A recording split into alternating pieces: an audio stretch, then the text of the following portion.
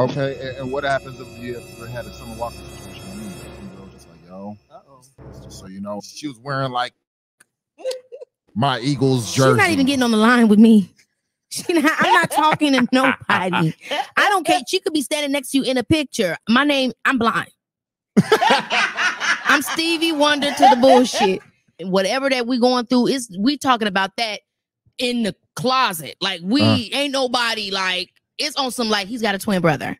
Like I'm not discussing that. But then how are you going to react when people bring it to you? I saw your man, or I saw that. You know, people are and I saw your man. I didn't want to bring it up, but since we're bringing it up, have you checked with him? And then we'll laugh and then we'll move on because they know I'm not playing at that point. Exactly. Right. You don't have to discuss your man or your money. Yes, Keke Palmer and her boyfriend Darius had a real deep conversation about this situation on her podcast. She already knew what it was. When it comes to situations like this, you don't embarrass your partner. You wait till you get to your closet. Why the frick did he have different ideas? That's the question I'm asking. Why did he have a different idea to her when he was told about how she would handle affairs in the future? See, this gives me somebody who is willing to break protocols, because you've been told about how we handle things in this family. And I'm not saying that this is the most craziest or heinous crimes, but my thing is the fact that you doubled down and didn't apologize and continued to go on with your tirade about how you felt like her wearing clothes was a particular situation, whatever. And this could have been addressed behind closed doors, just like she said that she would handle affairs. Why is it that you're not doing it the way that you heard her speak about? Right? Why is it that you are willing to do something that married couples wouldn't even do, that people in relationships who care about each other wouldn't do, that wouldn't out each other for the public so that someone else can have a look into your relationship and see where the weak chinks are? Why? You know what I'm saying to you? Right? You heard it live from the horse's mouth. What did she say? She said, listen, if someone brings an accusation against you, guess what I'm going to do? I ain't going to honor it right there and then, but I'm going to go to my closet and I'm going to talk to you and we're going to have a conversation about it. Right? I'm not going to give that person ammunition to start shooting anyhow, anyway. Just like Summer Walker situation that we see all the time with Little Meech. It's frustrating. So if somebody's willing to honor you that way and cover you that way and protect you that way, why aren't you doing the same? First and foremost, as a man, protect, provide, and be a priest over your home. I love that formula, and I think it works, right? Protect your family does not just mean that you're physically strong. It means emotionally and mentally you protect your family too.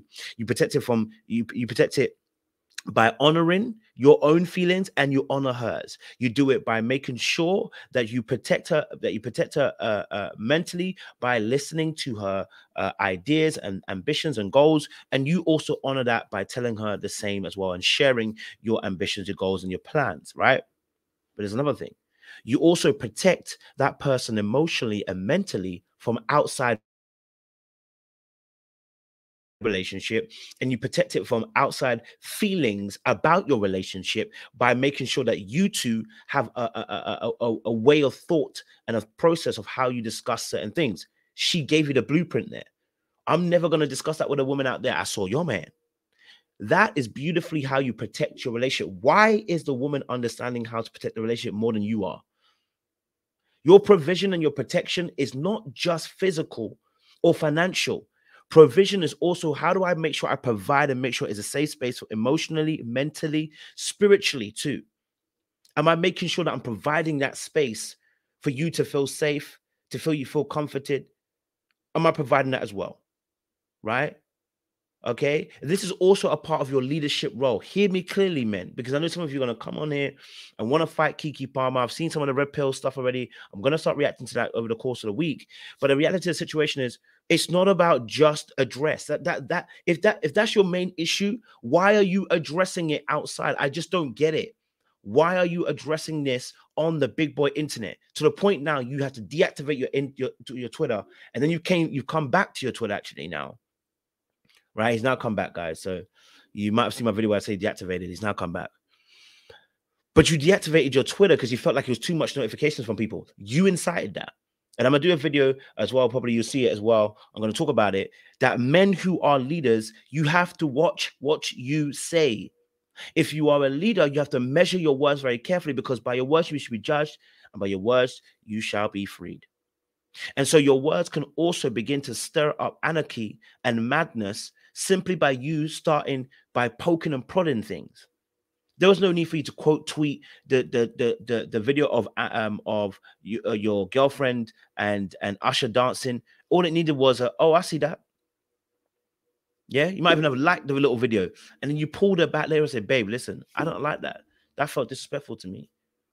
Right? For me, that I didn't like that, you know, representation. But then you went out your way on a public platform, just as she had repeated and said, I'm not going to do that to you. I'm going to make sure that I deal with this in closet. You decided not to afford her that honor. See, this is what we call dishonoring your partner. Right? Now, unless they've had a conversation behind the scenes, hold me out. Unless they've had a conversation behind the scenes talking about how they're going to move and how they're going to dress and how certain dressing he does not like, then there's no need to, there's a simple conversation. Babe, for me, I don't like that kind of dressing. But like I've shown you on my other videos, you've taken videos of her in a cat suit with her ass jiggling. Just want to be real with you. You've got a photo where she's holding her breast and cupping her breast, and she's wearing little panties, and there's exposure of her tummy and her back. She's not wearing no top. So what is it really when it comes to the fact that it's about the clothing?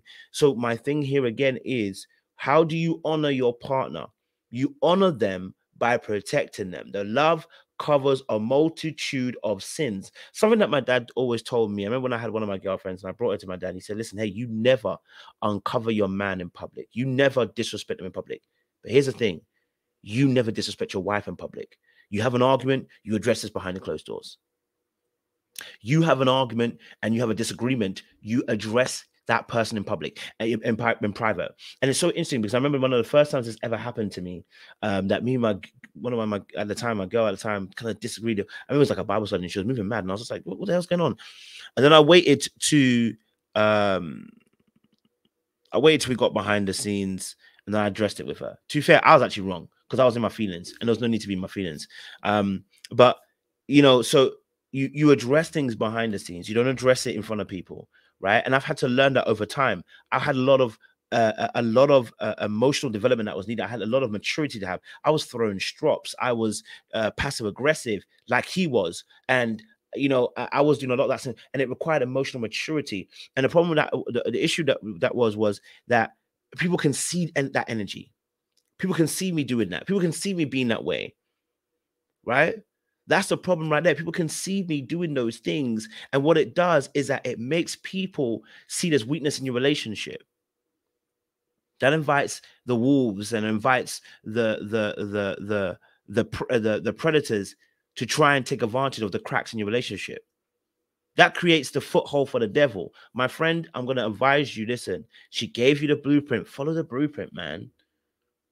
Otherwise, I'm going to have to question your emotional maturity and your emotional regulation. Because that's the only reason why I was moving wild when I was younger. Emotional regulation and emotional maturity. You should have it by now. Like, share, subscribe, click on the bell button for notification of uploads. I saw your man.